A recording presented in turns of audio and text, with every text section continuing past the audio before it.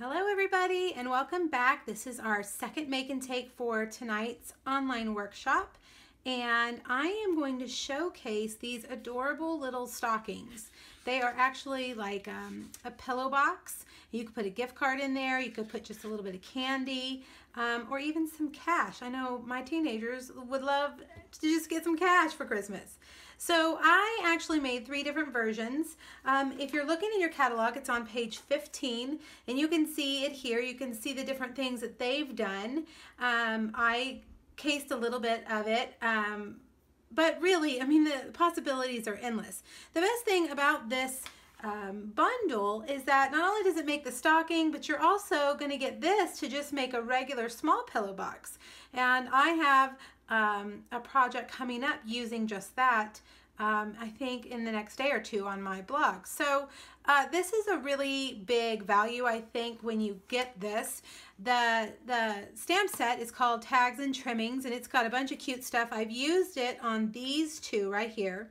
This is the one that I'm going to make for you tonight, and this is the one you'll get materials for in your free make and take package if you decide to use the hostess code connected with this online workshop. And the reason is because it has no stamping. I want you to be able to make these as close as possible, even if you don't have the stamps yet. But look how cute the Enjoy sentiment is, and the polka dots too are in the stamp set. And this one, it's what's inside that counts. I think that's really clever. So I do believe that if you're going to get the framelits, that you should go ahead and get the stamp set. When you buy them as a bundle, you're saving 10%. All right, so let's get started. We're going to need the big stocking, and this is actually going to be the back side. We're going to get the heel and the toe, this silver bell, and the little trimming here. This is a lot of die cutting, you can see, but it's pretty easy. This is the top part, and then the snowflake. And we're going to get that big shot out. All right, so you want to start with a piece of cardstock that is about 6 inches wide. You can get away with 5.5. It's just very tight. You have to really squeeze those in. And for the video, I thought I'm going to be safe and just use a 6-inch wide piece. So I cut a piece of 8.5 by 11 down to 6 by 8.5, and it easily fits. You can see these 2 pieces fit nicely. All right, so there are those 2. We'll set those aside for a minute. And now all these little bits and pieces, we're going to cut them at the same time. Let's see if I can get them all, if I remember everything that we have. This goes at the top of the stocking. I love these because they have the little stitch marks on it. All right, so the toe and the heel. And then we're going to use some Dazzling Diamonds glimmer paper. That is in the annual catalog to do the snowflake. And we're going to use Whisper White, and it does look like I have a little piece left from yesterday. A piece of Whisper White for that trim. And then the silver bell, of course, needs to be silver. So we'll put it there. Now, all of them cut out really nicely. This one is more intricate, which means it takes a little more pressure to get those pieces all cut out. So if you have the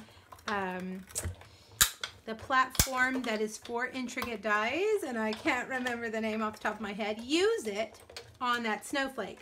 But I'm just going to run it through a couple times and give it that extra pressure, and I'm sure it'll be just fine.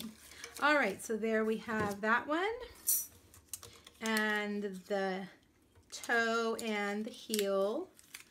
All right, and then our silver bell, and I'm going to use my little foam brush, foam and die brush to get that out. And this one too needs this little die brush to help get it out. This is a nice little tool to have on hand. I use it a lot.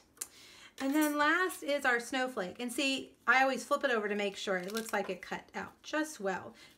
This paper is thicker than our other paper, and so combining that with the more intricate die makes it a little more tricky, but it still cuts fine. You just have to make sure that you run it through a couple of times and that you have some muscle to pull it out of there.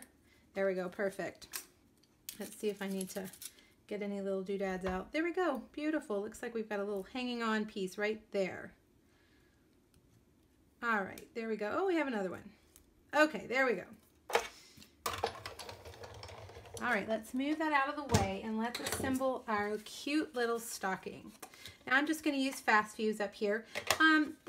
I want to point this out. This is a score line right here. So you want to carefully push it in so that the paper will naturally take that shape, and then really go back with your fingers and score that line. That's going to help you close up your pillow box part when we are all done. Now we want to put this right up to that round line like that. And then I'm going to just put a couple of glue dots on this piece.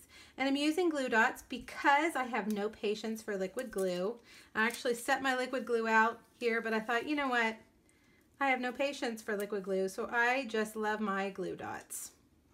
So I'm just going to put some glue dots behind the little circles, the two on the end, and one in the middle. There we go, so cute. All right, now let's do the heel and the toe.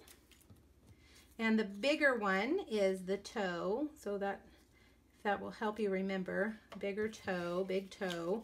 When I first started making it, I was like, which one goes where? I can't remember. Oh, I did that backwards. The stitching is not along the edge. The stitching is on the outside of each piece, like that. Okay, now let me show you how to put this together.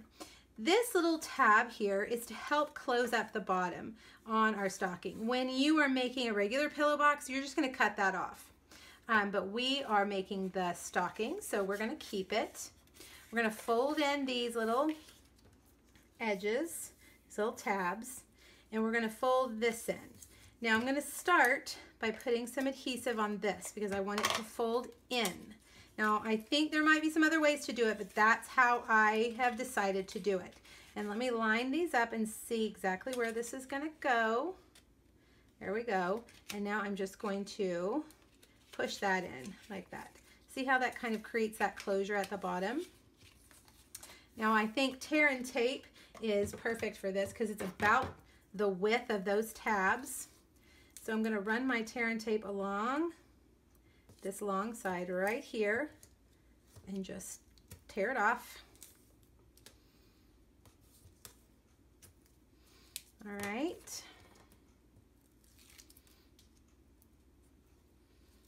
There we go. And now I'm going to carefully close these up and line them up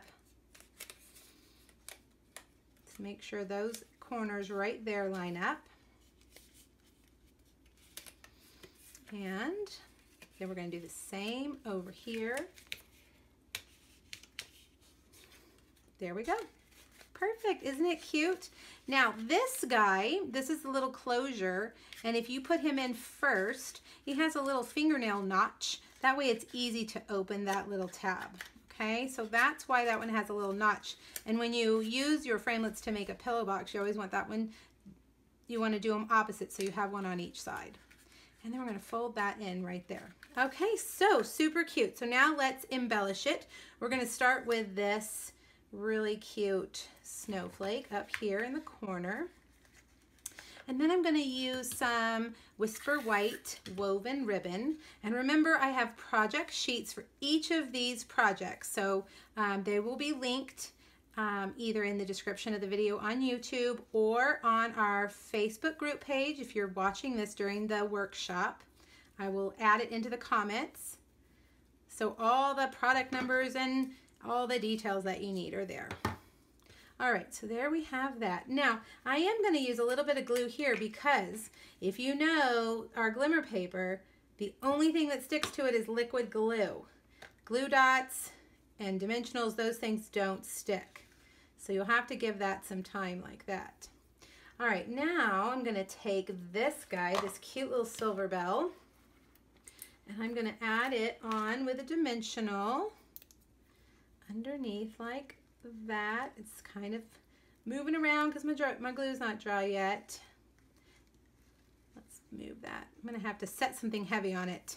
All right, and then last, we're gonna use this adorable, this is new in the holiday catalog, the mini tinsel trim. You get 2 different colors in the package. And we're gonna use silver to match our silver bell. And just tie it. And I like for the little legs to go opposite on this. So arrange it how you want it, and then pull it tight. And snip, and snip. And then I just used another glue dot for this right here. And there you have it. So cute. I am going to use these like crazy. They are just adorable. All right, so remember, if you put in your order, minimum $35 order, by Monday evening, this is going to be part of the make and take packet that I send you.